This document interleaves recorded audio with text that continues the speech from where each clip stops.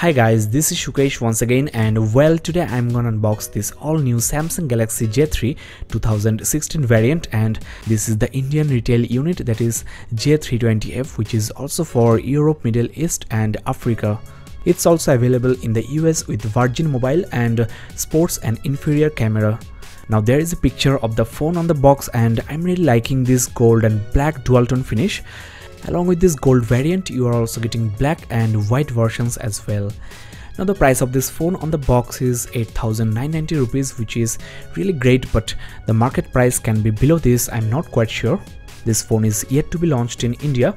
It's made specifically for India with 14 Indian languages support.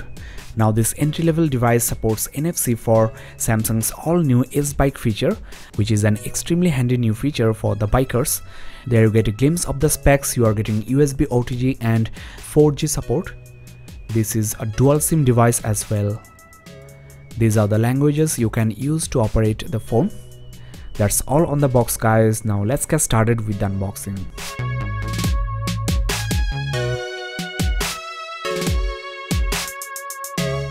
There you go, the all-new Samsung Galaxy J3 2016, and the design and build of this phone is typical Samsung, not that much upgraded.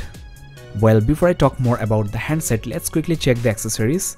As usual, you get the paperwork for quick start guide, your warranty information, etc.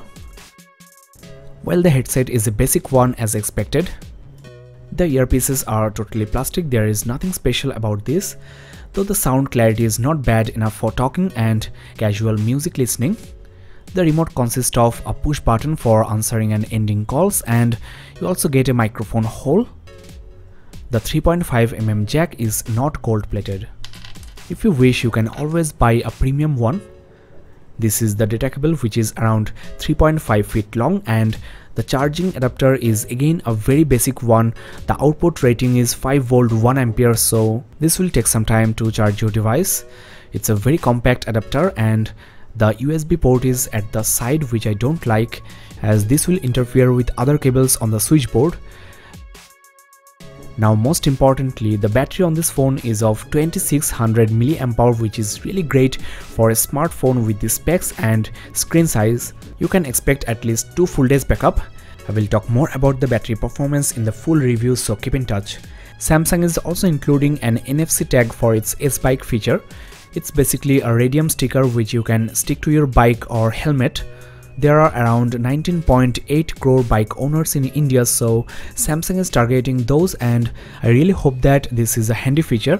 Let's first get rid of this mess here, switch on the phone, check this feature and also the display, software options, etc. Well, the design of the Galaxy J3 2016 is nothing new, but Samsung did a nice trick. The bezel above the display has been painted black to match the screen, and this gives you an impression of a bigger edge-to-edge display. So despite having a wide bezel, the phone looks quite premium, and the golden color also resembles metal. The frame around the phone is matte finished and nicely goes with the design. Overall, for an entry-level device, the design of the phone is actually quite good. In fact, this was the design of Samsung's flagships for a couple of years, so nothing to complain here. The back cover is textured and resembles leather, but it's totally plastic. Not even rubberized, but it's not slippery at all. Now let me give you a quick tour of the exterior ports. First of all, you get a 5 inches Super AMOLED HD screen with 1280 by 720 pixels resolution at 294 ppi. Not bad actually for a smartphone at this price point. There you get the typical Samsung home key and capacitive back and app switcher, which are not backlit. Above the display you get the 5 megapixel front-facing camera with 720p video recording, and as usual there is no ambient light sensor on this J series phones, so no auto brightness. Next you have the ear speaker grill, and there is no LED notification light on this phone as well. Let's move to the rear camera, which is an 8 megapixel shooter with only HD video recording. Full HD is not available for this Indian variant of J3. You are also getting an LED flash and the loudspeaker grill. The 3.5mm earphone jack is at the top, and the volume rocker is at the right side of the phone. The power button is on the left, and these keys are plastic as usual. At the bottom you will find the micro USB 2.0 port for charging as well as data syncing, and this is the primary microphone hole. There is no secondary microphone on this phone, and the handling of this phone is actually quite great. The power key is easily accessible with your thumb, but the volume rocker is hard to reach. Now let's remove the back cover and show you what's under the hood. It's a very easy task for a Samsung device, and the micro SIM slots are separate and the SD card slot is just above the SIM1 slot. You can install up to 128GB SD cards, and you can of course move your installed applications to your external SD card. Now let's install the battery, switch on the device, check the display quality, the software features, and most importantly the all new S-Bike mode.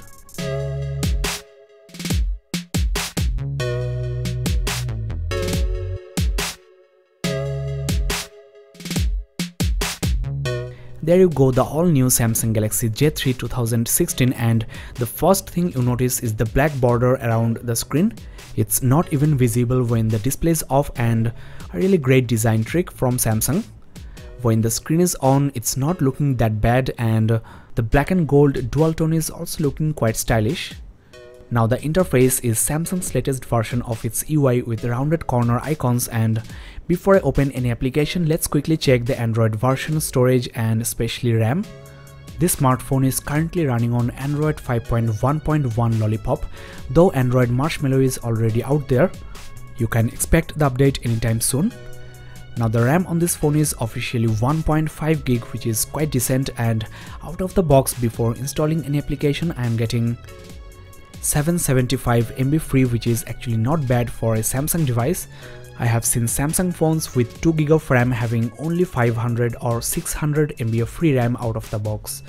Next, the storage is 8GB, and the free space at this moment is 4.27GB, which is quite low, but you are getting SD card support and also USB OTG, that is you can attach your pen drives. As you know, you can also connect your mouse, keyboards, etc. Now as I mentioned before, you are getting the latest version of Samsung UI, which is quite snappy and I don't feel any type of lag or shatter. The apps are opening just fine and the app opening time is also quite good. The phone is responding without any issues.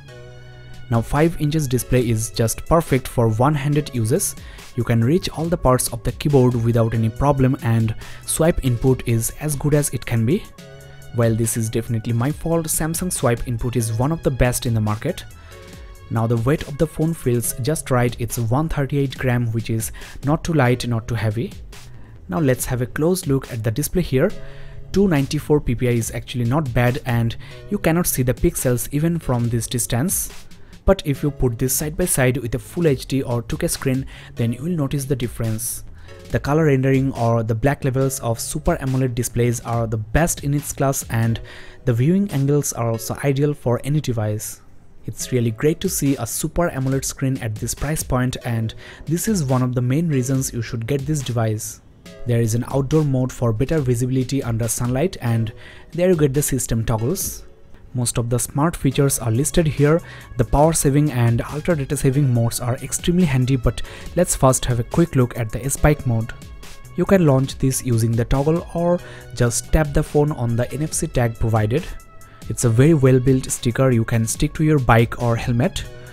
Now when this mode is on, all of your incoming calls will be filtered and you will only be notified about the urgent calls while you are driving, and you will also not be able to use your phone when you are speeding over 10 km/h, so you need to slow down first and take the call.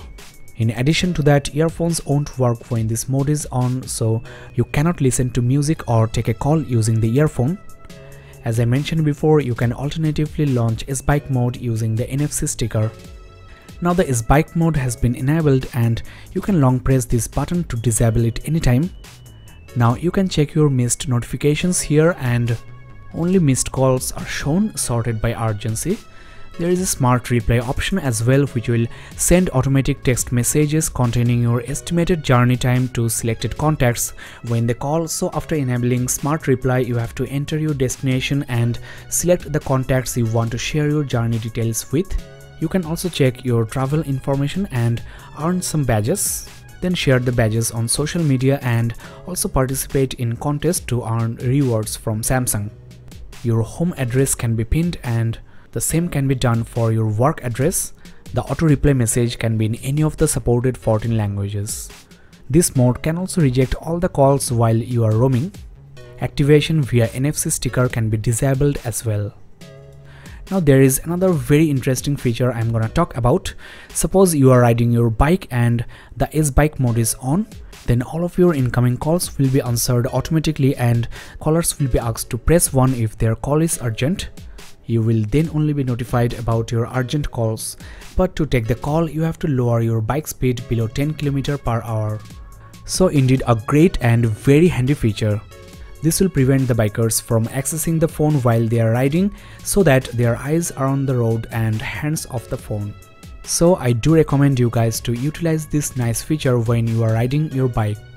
Now in addition to this, you are also getting ultra power saving mode, do not disturb, torch, etc.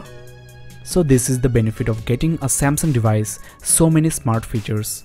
Samsung Smart Manager is another very handy tool. You can scan the whole device for adware, malware, etc. and also monitor your RAM and storage uses. Just end all the running applications to clear the RAM, and as you know, some of these applications will restart automatically. Let's see what's the free RAM I'm getting. Well, 411 MB has been freed. The free RAM is good 784 MB. Cache and unnecessary storage can be cleared as well. You can also swipe left to enable ultra data saving mode, which can save up to 40% of your mobile data. Well, just like the previous year's Galaxy J series devices, you are getting some preloaded bloatware apps, which are basically some trial versions of games you cannot uninstall. If you wish, you can disable, that is hide, but still these are eating up the space on the phone. Samsung actually gets paid for this ad, so this helps the company to keep the price of the phone low. You can also take a backup of the phone into a USB storage device. Pressing and holding a notification will open the app notification preferences. If you wish, you can disable notification for supported applications. You can also set as priority and hide on the lock screen.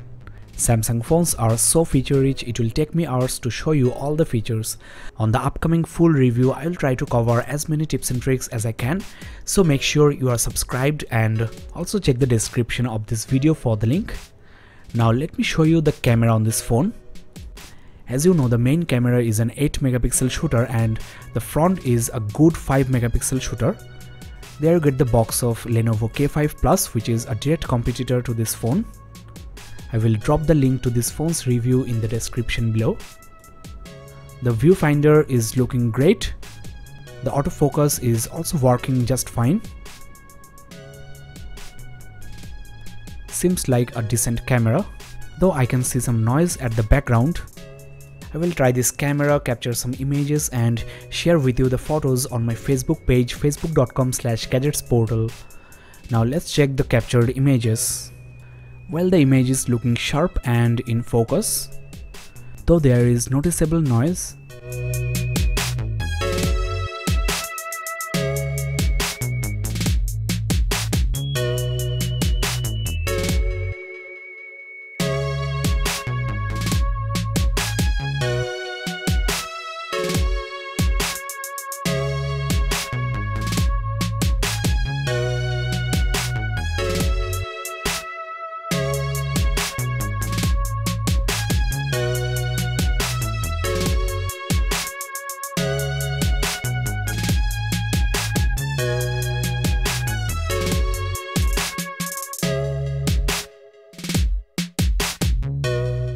As this is a Samsung camera, you are getting numerous modes and also some effects.